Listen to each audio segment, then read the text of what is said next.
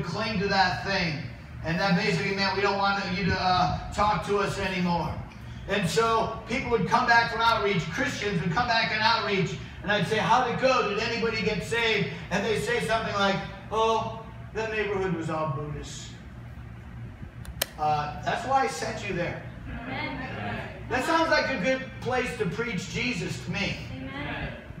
Like, where did you want me to send you to? A neighborhood of all born-again Christians? What? Hello? Hello? We're witnessing Jesus to people that don't know Jesus. Amen.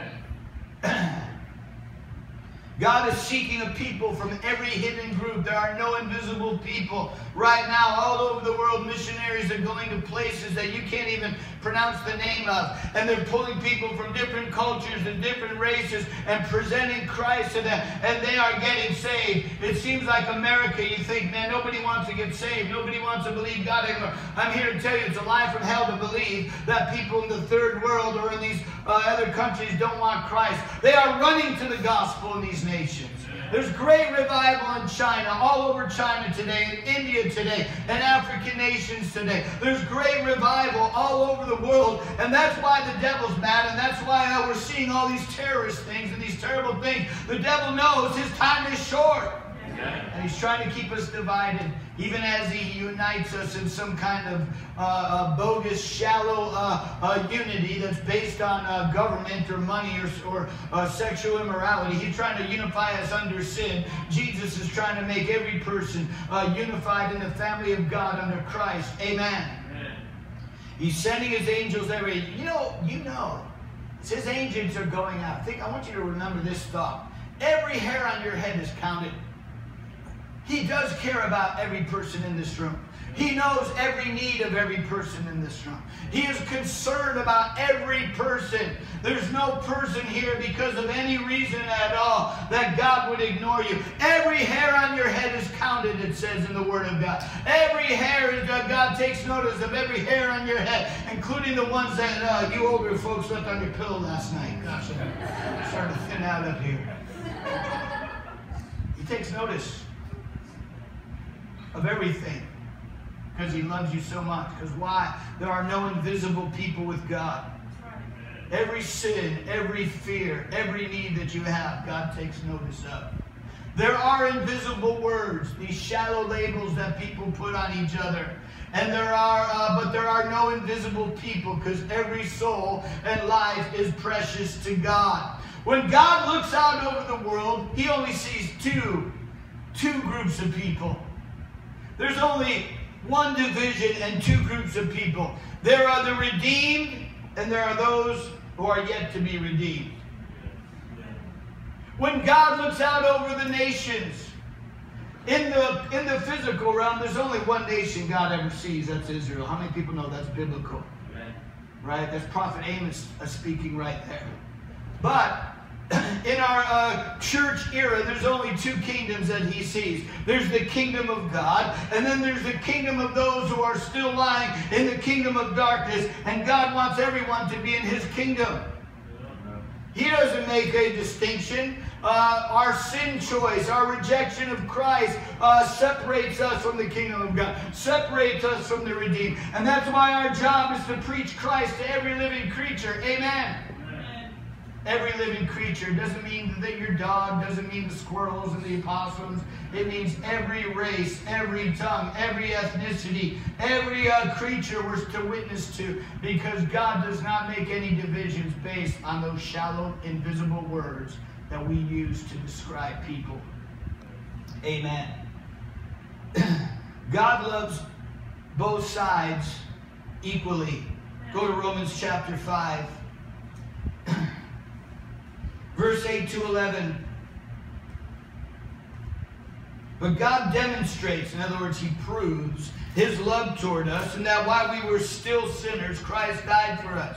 Much more having now been justified by his blood. His blood. That's the only thing that justifies you.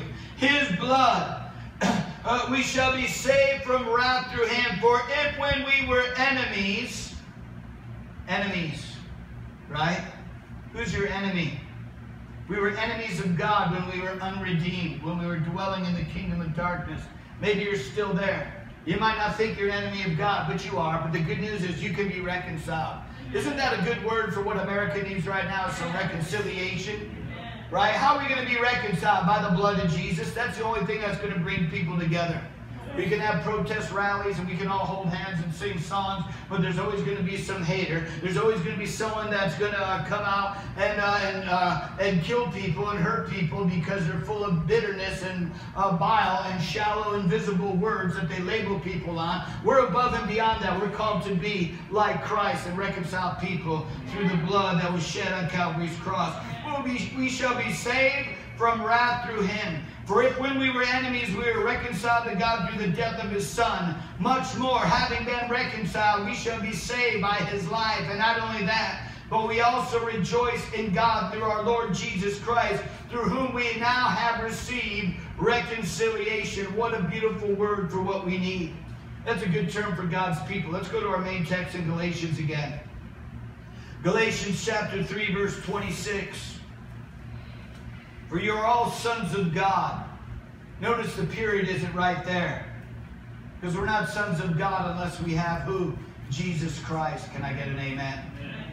We're all sons of God through faith in Christ Jesus. All of us have been made children of God through our faith in Jesus Christ. We have been born into the family of God. Born again into the family of God because of what Jesus did in our faith in Him.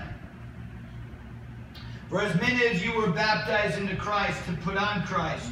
In other words, when you got saved, you were baptized.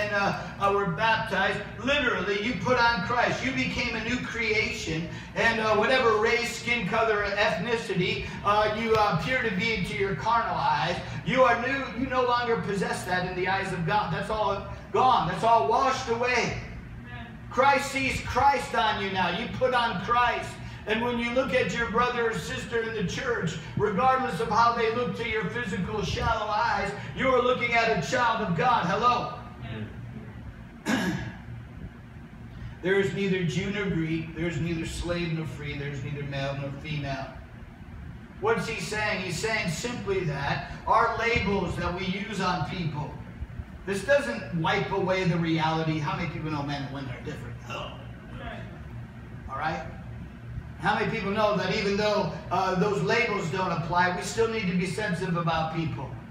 There are some cultures where you don't shake hands with the left hand. You don't do certain things. We're not to be a stumbling block before people. Paul would not eat meat among people who are sensitive to this. So, if you're a vegan and you don't want to kill any animals because the Bible says, thou shalt not murder, I'll just remind you, Book of Acts says kill and eat, and I'll remind you of that.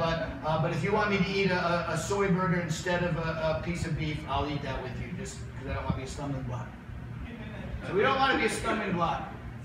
But when it comes to labeling people and seeing their identity, your identity is in Christ. Your identity is in Christ. Once you have received Jesus by faith, your identity is in Christ. You put on Christ. All those other labels don't apply. There is neither Jew nor Greek, nor slave nor free, nor male nor female, for you're all one in Christ Jesus. All one in Christ Jesus. For if you are Christ, and you are Abraham's seed, you know what that means? You're all Jews now. Hello. That's for all you secret anti-Semites out there. You put on Christ, you're Abraham's seed now. You're descended from Abraham. Now I know, I'm not going to tell that to an Orthodox Jew. They'll get mad. Right? Cultural sensitivities. They don't have Christ. But spiritually, this is what it means when we put on Christ. We become heirs of the promises given to Abraham, from whom all the Jewish people descended. We are now part of that family because why? All the other labels are wiped away by the blood of Jesus. Amen. And heirs according to the promise. Praise the Lord for that. Let's take a quick look at how God views people. I want you to know God views people very differently. Remember I said redeemed and unredeemed. There's only two categories of people. Kingdom of darkness, kingdom of light, right? Only two categories of people. Here's how you look to God. There's only two ways you can look to God. Okay. That's it right there. See that? That's how you look to God right now. I know you think you might look Irish. African American, Mexican, whatever you're calling yourself these days when you're not at church. Because over here, those are invisible words, right? This is all God sees, right? You know what this is, right? This is your skin color to God. Homer's all-purpose bucket. You're orange to God if you're not saved. And you know you're full of filth. You're a bucket of filth. I don't know, maybe you're a lust bucket. Right? That's what you are, man. If you're not saved today, if you're not right with God. So you can try to decorate that bucket any way you want. It's still a bucket of filth. Look at this, man. When you give your life to Christ, look what happens. You get washed in the blood. Right? You go on the potter's wheel and you get shaped into something that's beautiful and useful. Amen. You know what you can do with this? The light of Christ, right, shines right through it. That's why you're translucent to God, because that gospel light's supposed to shine. Something's wrong if they can't see the light. You might have gone back to being a bucket. Right? Or maybe you're afraid to let the light shine in front of certain people, so you act like a bucket. Right? You know what else you can do with this? You can fill it. Living water. Holy Spirit. You can do a lot more with this now. The light still shines through the living water. Can I get an amen? Amen. This is how you're supposed to look to God. You know what else you can do with that living water? You can put things in there that will stay alive. You can put flowers in there. Little hint to those husbands. You can put flowers in there. Leave it on the kitchen table. And oh, you're gonna have a lot more life in your marriage. The things that can bear fruit, right? Because we're supposed to bear fruit. If we're children of God. The Holy Spirit bears fruit. And you can pour this out. You can go to your friend who's a bucket, right? And you can let some of those rivers of living water pour into their life. And they might get convicted, and they might come to church and become one of these. That's what God has called us to be. Here's your races. Here's your ethnicities. Here's your divisions. Here's your two labels. All the other labels are invisible to God. Redeemed or unredeemed. You get to choose. Because He already chose. You know, He already made the decision.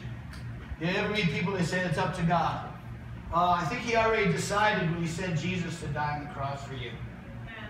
Now you have to decide where you're going to spend your life and your eternity. How you're going to spend it. What you're going to be in eternity. Amen? God's already chosen. Now you got to choose. Amen. Let's bow our heads.